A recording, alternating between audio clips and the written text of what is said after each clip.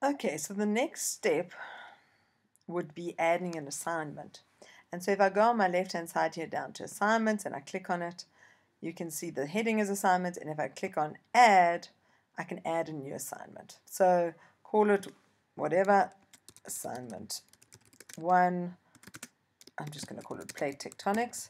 So give it a useful name, and you would add instructions here. So you could say read through and the reading that I've given and answer the questions. You could make an attachment here. So this would be if I expected the students to do a reading, I would click here and add it. You can also, I forgot up here, click on add on a pledge. So students would have to acknowledge that it is their own work. Open date, due date, and accepted till. So open date, obviously whenever you want it open, due, and then accepted till. This is quite useful just in case, like I've had before, students thought it uploaded and it didn't, and blah blah blah. And if you set accepted to the due date, there's no flexibility. So if you set this for a few days after the due date, a sign will come up next to the student's name saying they did submit late, but they can still at least submit. So you would click here, you would choose your date, you can change it from different months, different days in the calendar, and then you've got to drag these tabs to change the time. You can see as I drag here, the time changes. That's the hours, and this is the minutes, and click done. You can hide due date from students. I don't know why you would do that. You can add the due date to the calendar. So you can see up here there's a calendar tab, and you would add it to that so students can see on the calendar. Okay, for the submission type, so inline only, attachment only, inline and attachment, non-electronic, single upload files only. So inline means there will literally be a box on the screen and students can type their assignment into that place. I remember the CLTD lady saying, Turnitin doesn't work then. So you mustn't use inline. So use either attachment only or single uploaded file only. So I've always thought attachment only was the way to go because then students could upload a draft, and if they do any changes, at least you can keep track of the different documents. The CLTD lady actually said single uploaded file only is the best, and that it just overwrites as they upload new stuff. So she was concerned about this, and she said single uploaded files best because I can't even remember, something about Turnitin. So yeah, she recommended single uploaded. You're welcome to attachments only. I can't remember what the problem was about it. I think it had something to do with this down here, that if you do attachments only, and so student uploads 2, and then you go down here and click standard paper repository, what happens is the first document they upload goes into Turnitin. And so the second document they upload gets checked against everything on Turnitin, and it obviously gets checked against their own work, which was the previous draft, and that causes issues. So she said to avoid all issues, keep it to single uploaded file only and keep this to none. But there could have been another reason as well that I'm not remembering right now. So for simplicity, keep it as single uploaded file. Send 1 email per day summarizing notifications for student submission. I suppose that's to keep reminding them. If you want to use Turnitin, you would click here. Allow students to view report is always useful. When submitting attachments, students should only use these file types. So it gives you all the file types.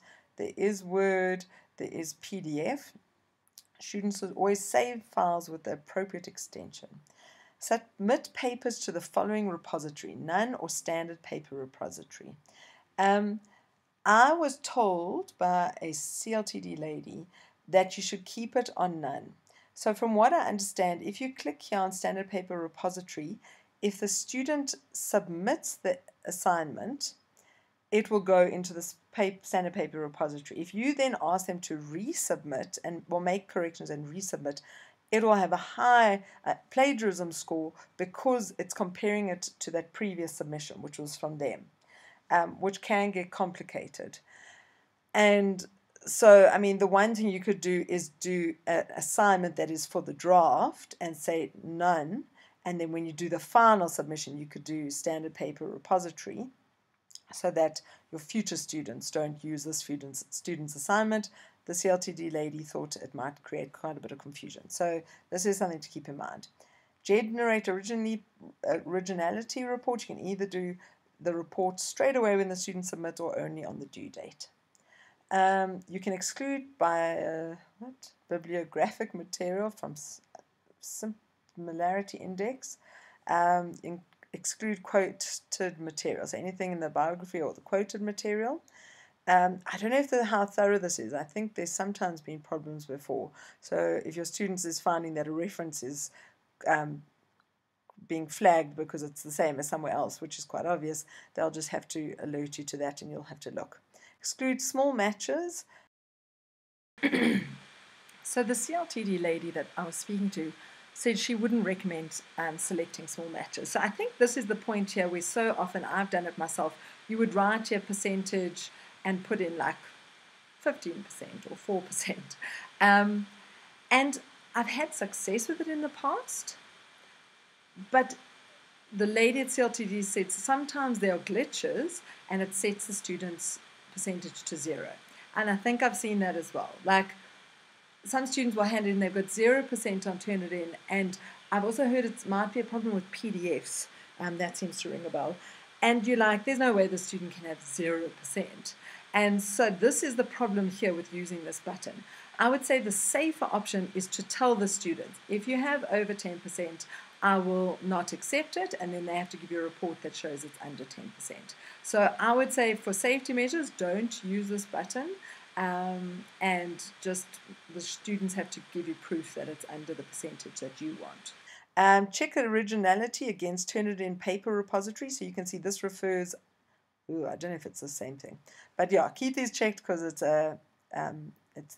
the default, current internet and journal. So this is what it's checking against.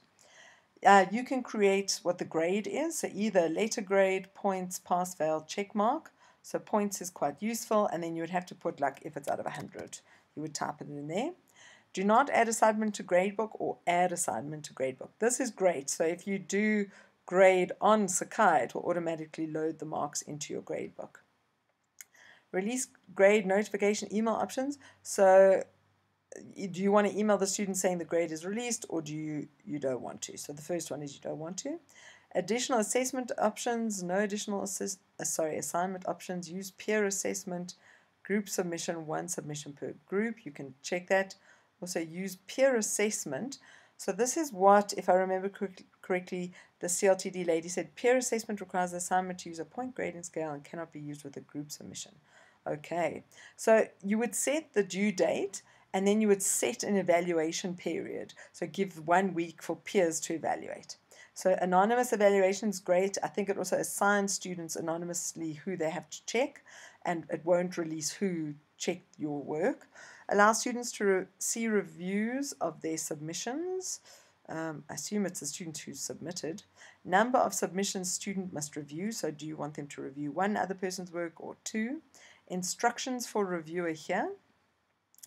You could also look at group submissions. I won't go through that. You can add model answers if you want. Provide a model answer, provide an attachment, show to students before they start the assignment, after they submit, after submission is graded, after accept until date. I'm going to close that. Private note, she said, ICLTD lady said was more for your notes, yourself. All-purpose item, I can't really remember. Information to be displayed at a specific time to whoever you choose. So this information will either be applied. I've only got me as an instructor as an option. Maybe you could send this additional information to students. Okay, so you can preview it, or then you could post the assignment and then it'll go out to the students. So that's how you would set up an assignment. Okay, I just wanted to show you what an example of an assignment that's been turned in and that you can view the Turnitin report. So these are some assignments I did last year. You can see I had some Turnitin problems, so I had to duplicate the assignment. So this will come up. I could edit the assignment, although if it's past the due date, it's a bit hard. I'm going to view submissions. I'm going to start recording again after click view submissions to ensure you don't see the students' names. Here on the left hand side, what you can't see on the screen are all the students' names, the date that they've submitted. The reason why some of mine say not submitted is because these were just the students that had problems with submitting. And so to view the Turnitin assignment, I click on the flag. So green means they had a low enough percentage, yellow means there was a bit of a problem, and this is all relative to that value that I would have set under small correlations, but I've advised that you don't put it there. So you will have to go through and just double check all the percentages. If I put my mouse over this one, I think it said 19, so I was very lenient with this because it was a very short essay, so it was, so I'm going to click here and you'll see it'll load the page. Okay, and so here's a student's assignment. You can see different words have been flagged, and I really find that students don't understand Turnitin. And so they will think that Turnitin is absolutely retarded because it has flagged mid-ocean ridge. And I try and explain to them, it's not flagging mid-ocean ridge. It is flagging everything in pink here, from this vertical line to this vertical line in pink, labeled number 2, that this whole section is extremely close to another reference. And again here, it is not flagging between it is flagging everything from this purple line from number 3 to this side. And so it's not that you have to go rewrite between you have to go rewrite everything between these lines. And they do not understand that. And so obviously with the Turnitin report here, you can see the total value is 19 here. And if you click below here, you can actually see the breakdown of what percentage was from where, and then it helps guide them a bit. You can actually in here create a rubric, and I did use it last time, but I must admit I couldn't figure out how to take the marks from here into the grade book, so I was maybe missing something there. So yeah, this is what the Turnitin report will look like.